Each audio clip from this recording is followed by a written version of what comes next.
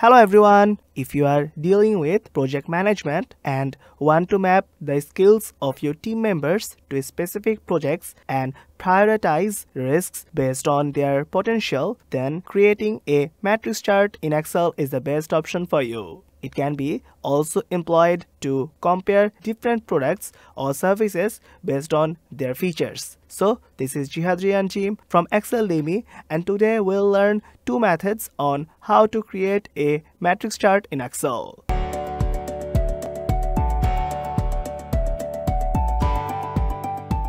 Before going into the methods, let's talk about the dataset a bit. Here we have the name of the products, selling price, cost price, and their profit in column B, C, D, and E. For this tutorial, I'll be using Microsoft Excel 365.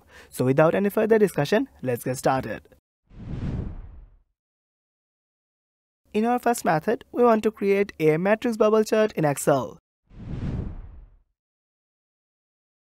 To do that, we need the help of some additional ranges. Here, at first, we have the additional range 1, where we have the name of the products in column B and their serial number in column C. Now we need to serial them according to 1 to 5.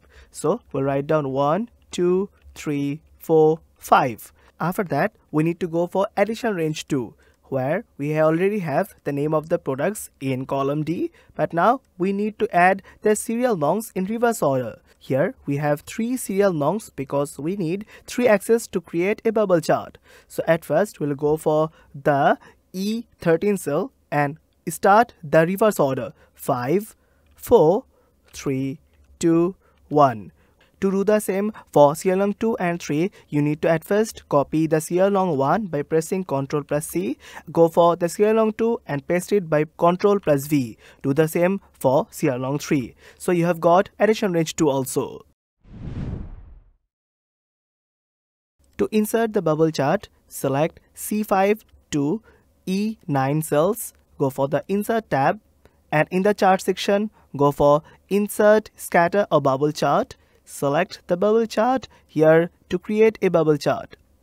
After that, right click on the new chart and click on Select Data to open Select Data Source. Here you will find series 1 in the legend entries. Select it and press Remove to remove the entry. After that, you need to enter the new data. So we'll go for the Add to open Edit Series option. In this section, we'll go for the data entries. Here, in the series X values, you'll go for data range 1, that means the values of C13 to C17. After that, you'll go for Y values. So in this section, you'll go for the values of the serial number of 3 axes, that means the value of E13 to G13. And in the bubble size section, you need to get the values from the main data series, which is in this case the value of C5 to E5. After that, you can press OK to get the proper series 1 value. You need to do the same for all the series. For the second series, you need to go for again the value of C13 to C17 in the x-axis. In the y-axis, you need to get the second values. That means for Apple, you need to go for E14 to G14. And in the bubble size section, you need to go for the same thing, which is the C6 to E6. Press OK to get series 2. After adding all the values of additional range 1 and 2 in the series section, you'll get the result something like that. Now, if you click OK, then you will get the result here in the chart section. To remove by default labels in 2 axes, at first we need to select the axis and press Delete in the keyboard. We need to do the same for y-axis. Select the y-axis and press Delete to get the result. For getting the new axis, at first we need the help of 2 new additional range. So here we have additional range 3, where we got the serial number in the column G. We'll get the serial number from 1 to 3. We'll write down 1, 2, 3 for 3 axes. As it will be used as the data label, so we need to go for the starting point, which is 0 from all 3 cases. but here we have the column 2 which will be used later on in the bubble size. So you need to go for very minimum value. You need to go for any arbitrary value but less than 1. So we'll go for 0.001, and now we'll use fill handle to get the same result for every cell. We have the additional range for which will be used as data series for labeling the y-axis. As we're trying to start from 0 point, so write down 0 as our first value of additional range 4 in the column 1. Now use fill handle to get the same result for every cell. You need to get the same value of the additional range 2. As we have used the reverse order, so we'll go for the same here in the column 2. 5, 4, 3, 2 and 1. Now in the column 3 you need to get the same value of the data range 3 column 2, as it will be also used as the bubble size. So here we have used the 0.001. We'll use the same for the column 3 here. Write down 001 here and then use fill handle to get the same result for every cell. To add the new additional ranges in the chart table, so right click on the chart, go for the select data, and here in the select data source you will get the add option. Click on the add, and now in the edit series section you'll go for the values. In the x-axis you'll go for the value of G6 to G8. In the y-axis we'll go for the value of H6 to H8, and in the bubble size section we'll go for the I6 to I8. Now click OK to get the series 6. You can also do the same for the series 7. You need to go for add again, and here in the edit series section you'll go for the X values, and now you'll go for H13 to H17 in the X values, and in the Y values we'll move on for I13 to I17, and in the bubble size section we'll move on for the J13 to J17. Click OK. In the select data source section you can again click OK to get the values. In the chart section you'll go for the chart element, tick on the data labels to get the proper labeling here. To get the proper labeling of the axis, at first you need to go for the x-axis, right click on it, go for format data labels, and in the format data labels you'll go for the value from cells, and here in the data label range you'll select the C4 to E4 as your entry and click OK.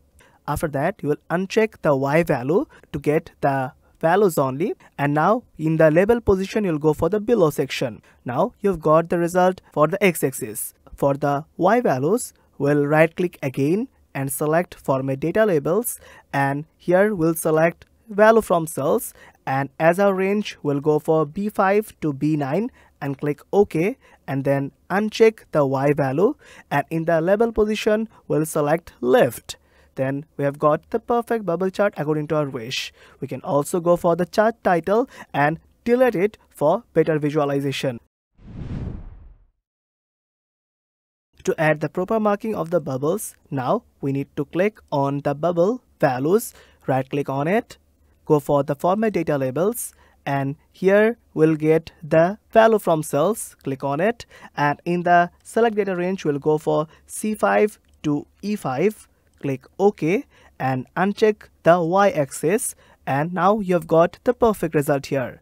You need to do the same for every section. After adding all the data labels, the chart will look like this, and that's how you can easily create a matrix bubble chart in Excel. We can also create 4-quadrant matrix chart in Excel. To do that, we'll go for C5 to D11 cells. In the Insert tab, we'll go for the chart section where we'll find Insert Scatter or Bubble Chart. Click on the scatter plot to get the result. Now you need to go for the y-axis and right click on it to get the format axis, and here we'll find the axis options. Here there is a bound of 0 to 3500, but now we want to get a proper valuation of 4000. So we'll change it and write down 4000 and click the enter button. Now you will see that you have got a better visualization here where 0 is minimum and 4000 is maximum. Now we need the help of some additional data range.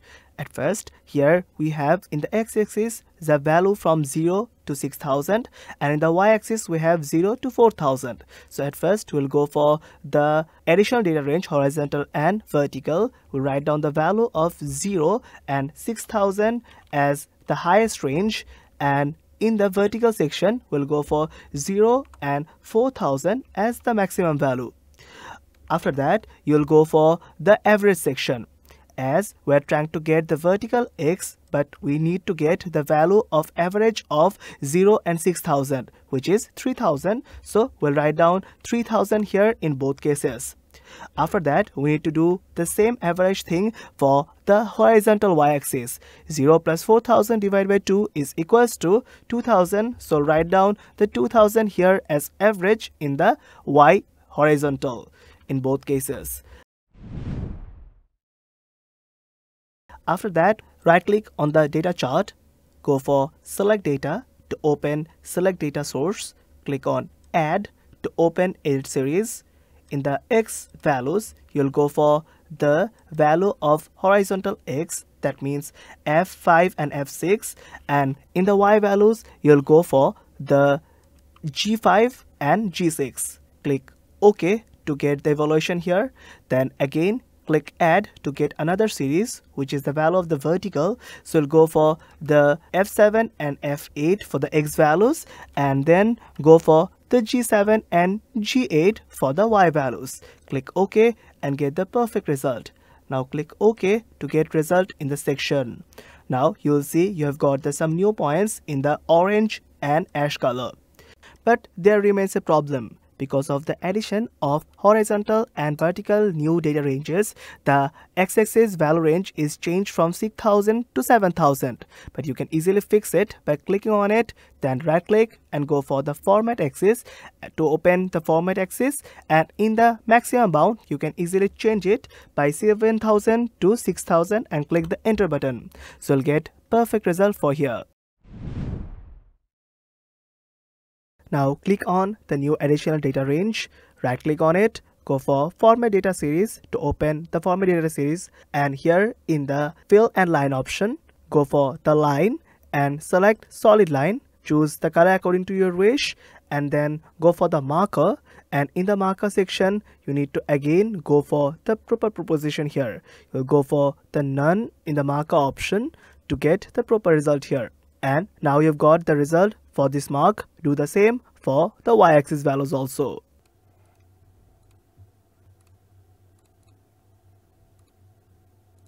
So that's how you have got the perfect range here. Now click on the points. Here you'll go for the chart elements and click on the data labels to get the labeling here. Now you'll again click on the points, right click on it, and now go for format data labels. In the format data labels, now you want to get the value from cells, so select value from cells, and in the data label range section you'll go for B5 to B11 cells. Click OK to get the result here. Now you'll see that you have got the result. Now it's a bit congested. To make it proper visualization, now stretch a little bit to get a much more attractive view. So that's how you can easily create 4-quadrant matrix chart in Excel. So that's it for today. You can follow these methods accordingly, or you can download the practice workbook from the link below. Hope this will help you. If you have any questions, suggestions or feedback, please let us know in the comment section, or you can have a glance at exceldemy.com. Thanks for watching our video. If you like this video, please consider subscribing for more content like this.